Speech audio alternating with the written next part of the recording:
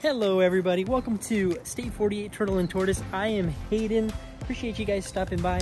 Bringing you another video today. Try and bring you guys a little bit more education. But first I'm going to show you, tortoises are loving it today. We had, well, it's a bright and sunny winter day, but we actually just had rain this morning. Supposed to have some rain this, pretty much this whole weekend. So, yeah, but all the tortoises are out and about, loving life. Today, well, first and foremost, before we get started today, what I need you guys to do, click the subscribe button down below, somewhere on one of the sides. If you guys can click the subscribe button for me, like this video, because it definitely helps me grow. By the way, guys, we just passed 200 subscribers. I mean, we're on the next level now, 200 subscribers. So, I mean, we're getting there. Pretty soon it'll be 1 million. So, just throwing that out there. But thank you guys. Couldn't do it without you guys supporting, clicking the like button, commenting and everything. So thank you so much. The pond is doing excellent, being so warm today. That goldfish is bigger than the albino freaking red-eared slider. I've seen the red-eared sliders out here all basking on here. They're super scared of me. I mean, hopefully that changes someday, but sorry, my neighbor's dog is barking. He doesn't like me. Anywho, they've all been up here basking today, so that's awesome. Okay, sorry about that. My neighbor came outside, grabbed his dog, so we're good. But what I wanted to talk to you guys about today was a common question that I've been getting lately is, how do you get albino turtles and tortoises? How do they come about? Basically, I want to talk a little bit today about simple recessive genetics in turtles and tortoises. I'm no biologist, I'm not an expert, but I am going to share with you guys my simple knowledge of genetics. And basically, we're going to use a good old-fashioned Punnett square. If you guys used Punnett squares in high school in your biology class or learned about them, definitely let me know in the comments, because I never thought I would use it in my whole life. But that is what we're going to use today to explain to you how the genetics work. So we're going to go over a couple scenarios. I've got my trusty dusty notepad here, my chair, I mean just this gorgeous throne, and Sophie's out here keeping me company. Oh, and by the way, guys, I don't know if I told you guys or not, but this is Leroy's little, it looks kind of crappy, not going to lie, but this is Leroy's little outdoor area. Hey, bud, come here. Show everyone your haircut. Oh, you got a haircut, huh? You're just such a good boy, huh? You're a little cutie. Yes, you are. You're crazy. Anywho, that's so we can leave him outside, let him get some of his energy out, because he's just got a lot of energy. I've got this set up, letting the chickens eat a little bit of grass, because if I let them roam free, this whole section of my garden, that little, whatever, 12 by 2, whatever square, 2 feet, 12 inches by 1 foot by 2 feet, whatever, you know, guys. They destroyed that in a matter of probably 30 seconds. So I don't like them getting out. But anyway, we're gonna jump right into this, describing you guys a couple situations. First things first, some common terms you're gonna hear are visual albino and heterozygous albino, or a normal looking tortoise that carries the albino gene. For example, all of the albino sulcatas I have, they all are visual albinos that obviously carry the albino gene. What we have over there, that normal sulcata, he is a normal sulcata, carries no albinism at all, is not recessive, heterozygous or anything, doesn't carry the gene.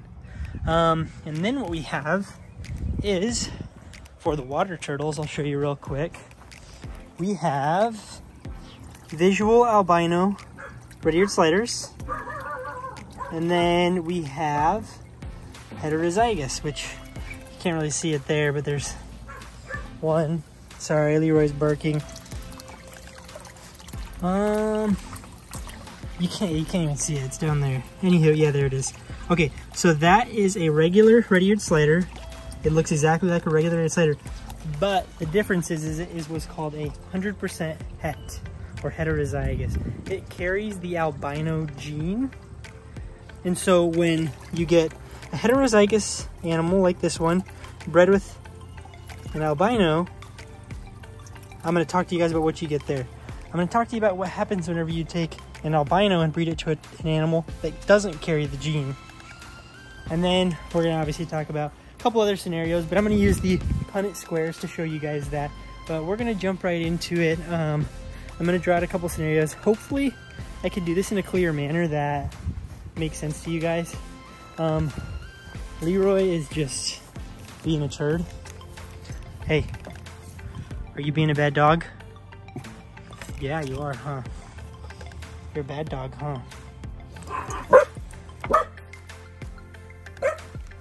And that's why we have to put him outside sometimes. But Sophie instigates it. But let's go ahead and take a seat and I'll show you guys what we got going on. Alrighty, so I've got you guys set up in a way that I think is going to work best. This is called a, forget that, Punnett square. What this represents is we're going to use the letter A for albinism. The big A, that means normal tortoise or turtle, doesn't carry the albino gene. Big A, little a being the recessive albino gene, that's going to be considered a het, or carries the gene, heterozygous, but it looks normal because a normal tortoise is the dominant gene. It's not the recessive. Next, what we have is little a. That would be an albino animal that looks albino. So I'm going to show you a couple scenarios here. Keep those in mind. A couple scenarios about what you get. First things first, we're going to draw our square again, called the Punnett square. You got little a, little a, little a, little a. So albino by albino, albino breeds an albino, you get AA, AA, AA, AA. That means all albinos, right? Easy enough, right? What happens if an albino breeds a normal tortoise that is not het for albino? Just 100% normal sulcata that doesn't carry an albino gene. Oh, big A, big A. We get AA, big A, little a, big A, little a, big A, little a. So we get 100%, all the babies, all 100% of the babies. This was 100 babies, all 100 babies would carry the albino gene. See this little a? That is the albino gene, but they are not visual animals. So this would be like my red-eared sliders in the pond. Those females that look normal, they actually carry the albino gene. So now we've got 100% het babies. They for sure carry the gene, 100% chance. Next, what I'm going to show you is what happens if we breed 100% het animal, such as the red-eared sliders that I have, right? So I've got male albino red-eared sliders, little a, and I have het albino red-eared sliders. So they're a normal looking animal that looks like a het, or that carries the albino gene, so it's a het, heterozygous, carrying the recessive gene of albinism. So we do our Punnett square. Big A, little a, big A, little a. Then we do little a to little a, and then little a to little a. So what do we get here? If you remember, guys, same as the parents. So we're gonna get 50% of the babies are gonna be het, and 50% are gonna be visual albino. So that is gonna be a heterozygous animal to an albino. So when my red-eared sliders breed in the pond, 50% of the babies are gonna be hets, just like the moms, and 50% are gonna be visual albinos, like the dads. They're gonna be yellow albinos. What's the next scenario we've got? Heterozygous animal to a heterozygous animal. This is where it gets a little bit more complicated to understand. But the one thing to always remember in the first example was if we breed a normal animal to an albino animal, we're always going to get normal looking animals that carry the gene. So what happens if we breed a heterozygous to a heterozygous, right? I don't know if you guys can see that tortoise in the background. He's climbing the wall, eating the vine there.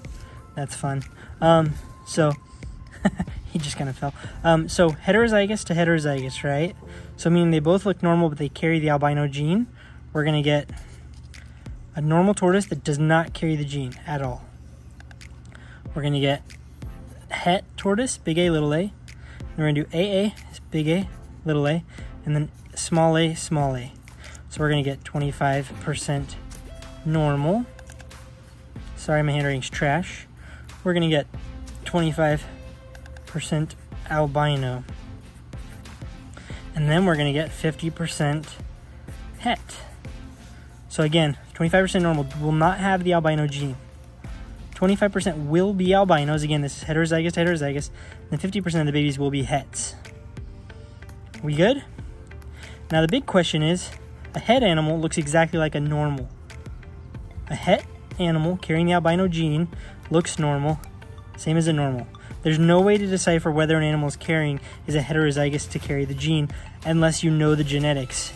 In the example of, oh, there's our grocery list. Unless you are breeding, obviously all albinos, they're going to be that way. Unless you're breeding a 100% normal to 100% albino, then you know for a fact that they're all going to be carrying the gene. So what does this mean? So you get 10 babies. No, we're going to use a better number. 20 babies. My chickens are getting out. Freaking turds. Sorry about that. Normal babies. So that means that 4 of them will be normal. 4 will be albinos. Oh, my math is bad, guys. 5 and 10 will be hets, 100% hets. Meaning they're going to carry the gene. They're carrying the gene, they're hets. So you hear this term, 100% het or 66% het. I don't want them to eat my garden, so I'm keeping an eye on the chickens behind me. What does this mean? So we know we had 5 babies that were albino, right? Out of that group.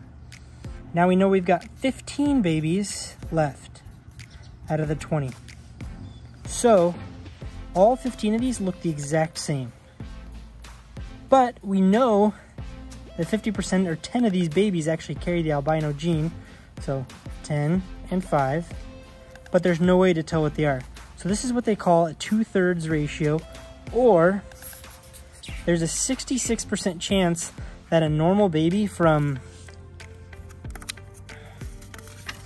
this pairing, there's a 66% chance that a normal looking baby is going to be carrying the albino gene, is going to turn out like this and be able to produce albinos.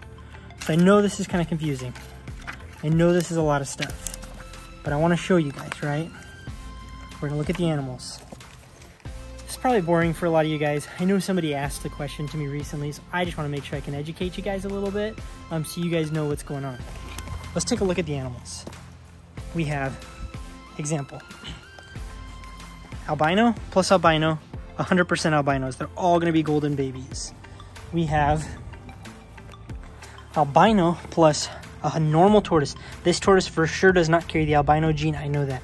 These would produce 100% heterozygous babies, meaning all the babies are going to look normal, but within their gene sequence, they're going to be carrying the albino gene. Next option we have is the red-eared sliders. We have our albino male to breed these females. They look 100%, you can't even see them hardly, sorry. They look 100% like a normal red-eared slider, but I know that they're carrying the albino gene. So again, when this animal breeds that animal, 50% of the babies are going to be albinos, looking just like the dad, and 50% are going to look like a normal turtle, but they're for sure going to be carrying the albino gene. I hope this wasn't too boring for you guys. I just know that this is something that I didn't fully understand until I started learning more about reptile genetics and turtle and tortoise, simple recessive genes. It gets way more complex than this. But these are simple recessive turtle and tortoise genes, and these numbers saying like, oh, 25%, that's what the possibility is. However, you could hit the jackpot and get 50% albinos where you should have only gotten 25% albinos. It's just one of those things. It's the way the genetics work. You never know what you're going to get, but it's a percent chance. Now, real quick for me, if you guys learned something, hit the like button and definitely subscribe, because if you guys want to see the outcomes of these scenarios that we talked about, stick around, because hopefully, crossing our fingers, either the water turtles or these albino sulcatas will be producing babies by the end of 2021. That's the goal. So I'm gonna go ahead and I hope you guys understood this. I don't know how to make it any more clear. I could go over it one more time, maybe watch the video a couple times, and you might get it a little more. If you got questions or scenarios, put them in the comments below. I'll make sure to respond. But this guy snuck out. Friggin' chickens. It flew out, which is weird, because I've done this before and they didn't fly out. But I'll put him away in a second. But see how he's digging up the dirt? This is what he does in my garden. That's why they kill the garden so fast. But anywho, guys, I'm gonna go ahead and put a wrap on this video. This was a really simple video to show you guys the simple genetics of the albino gene. Again, if you breed an albino animal, so it gets even worse. One more example before we close the video, because I had someone ask me real quick. If you didn't understand something, go back, press rewind, and go back and see it. This is the last scenario. What if we do a het animal to a normal animal, right? Normal and basically a normal looking animal that carries the albino gene. We're gonna get normal, normal, and we're gonna get het, het. All these babies are gonna look normal, but 50% of them are gonna be carrying the albino gene.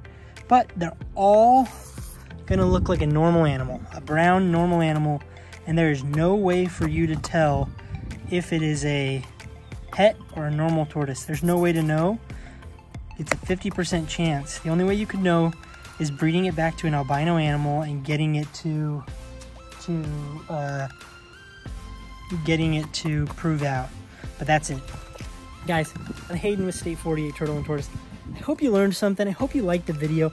I know it was super simple, but please do me a favor. Click the subscribe button. We're growing fast, 200 subscribers, basically almost at 1 million.